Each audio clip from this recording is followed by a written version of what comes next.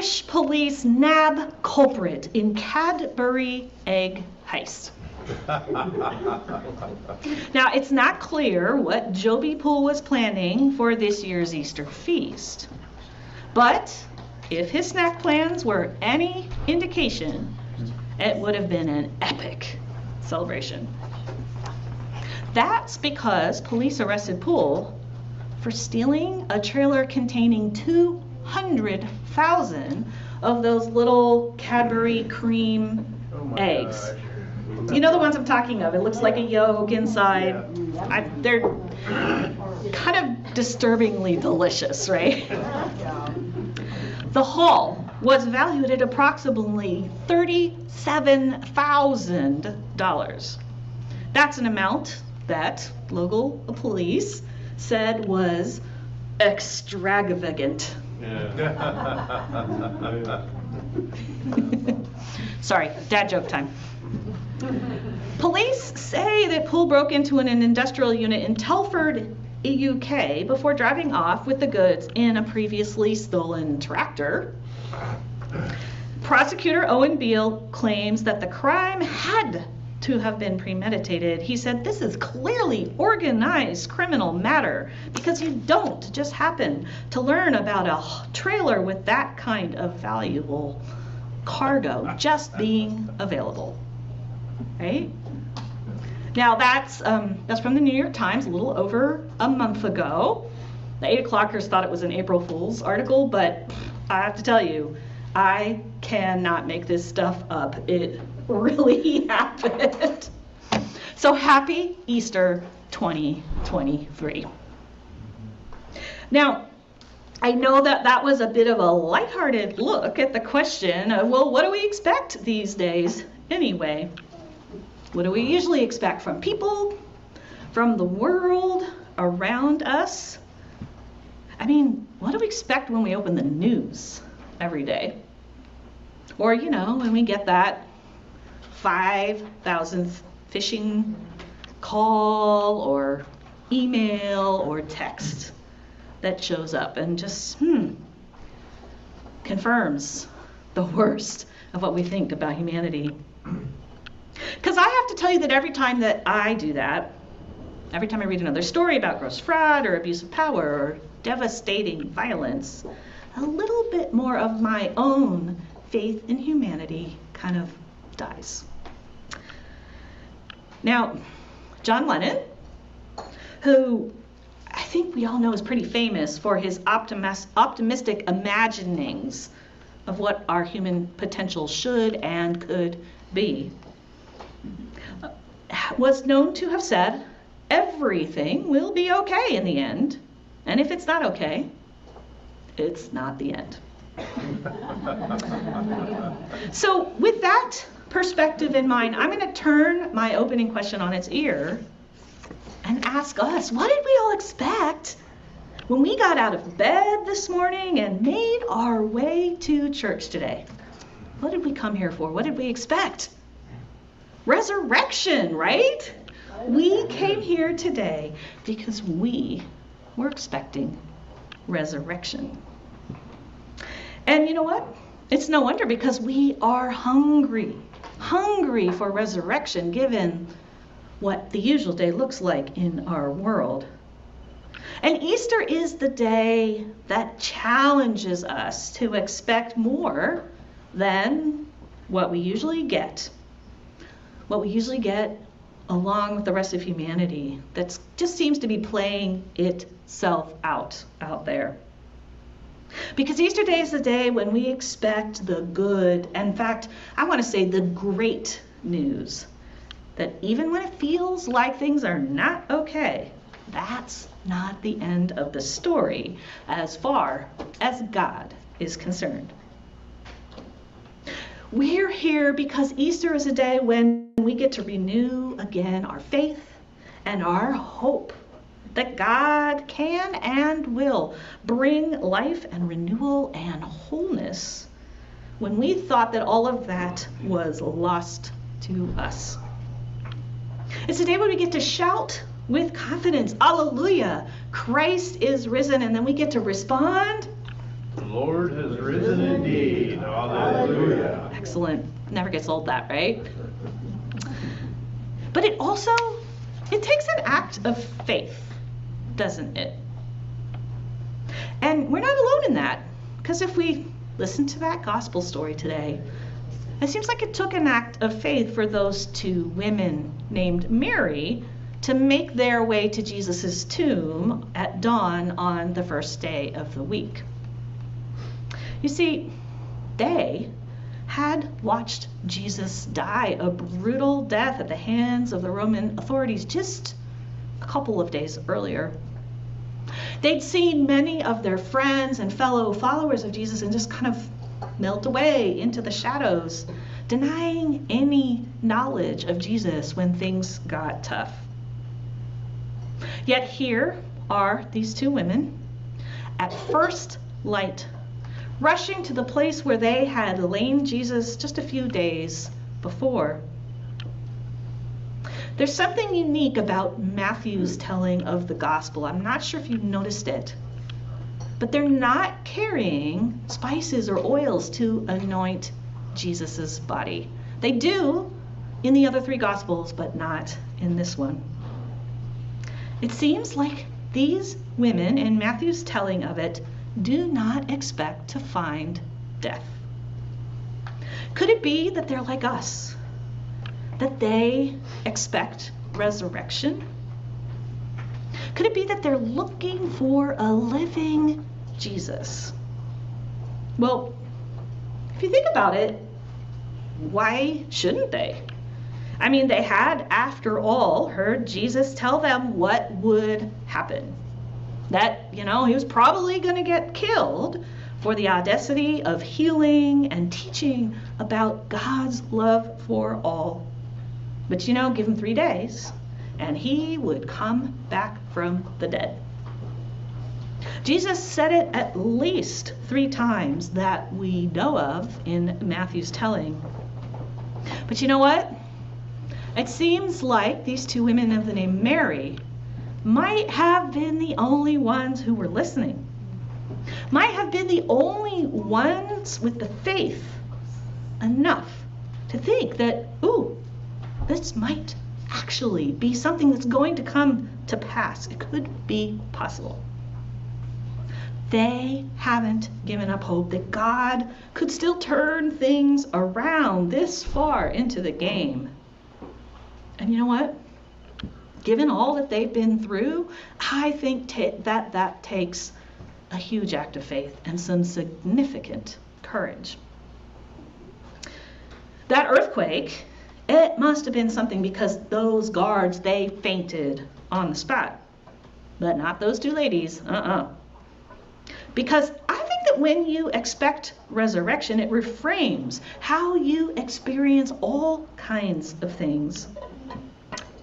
Even that angel, glowing all white like hot lightning, who just rolls that stone away and sits down on top of it like it was nothing. Even that angel does not send them rushing for the hills in fear. They got some gumption, those ladies. I mean, you can see they're pretty shaken, and can you blame them? But not enough to get in the way of the joy that fills their hearts when the angel confirms for them all their wildest hopes. He has been raised. Come and see. Now, I'm a realist, so I can't imagine that they had fully put away, must have been an equal measure of fear and doubt held alongside all of that hope and faith. Can't imagine they really managed to set that aside until they saw Jesus standing right there before them and welcoming them. You can almost feel it. All of those fears draining away as they get down and greet Jesus by touching his feet, which was the traditional way that they would greet a teacher or honored person in Jesus' time. Now, what they experienced was clearly nothing less than resurrection. But I also think it was so much more than what they could have imagined or have expected, and they have no idea how to properly explain it. See, any of us who have experienced the miracle of new life know that it always takes you by surprise, leaves you without words to fully explain what you've just seen come into being before you. So it's no wonder that they are so eager to take up their charge, to share the news with their brothers and with everyone else and start to try and make sense of what has taken place. So, what is this resurrection that they experienced, and what is it that makes it so frightening and so joyful that we too get to participate in on Easter morning 2023? The great thing is this Easter liturgy, it helps us out. It helps us answer that question. What is this resurrection that we've come here to expect? That's because this Easter liturgy is our empty tomb. It's the place where we get to first meet the risen Christ. It's the place where we can start to understand the miracle of resurrection anew this year for 2023 for ourselves. Now, the great thing about Matthew's telling of the resurrection is that Christians, we know, have been reading it as the first gospel of Easter at least right on back to the year 215. They used to read it on the Easter Vigil. Our lectionary lets us read it on Easter morning, on year A, so here we are with it today. But that's how they used to start every year in the dark. This would be the proclamation that they got, the one where you know what's happening and what's expected. So Christians, for almost 2,000 years, have come together each spring to remember this story in this particular way, so that we too get to see our own hope right there in the middle of that story of Jesus' resurrection.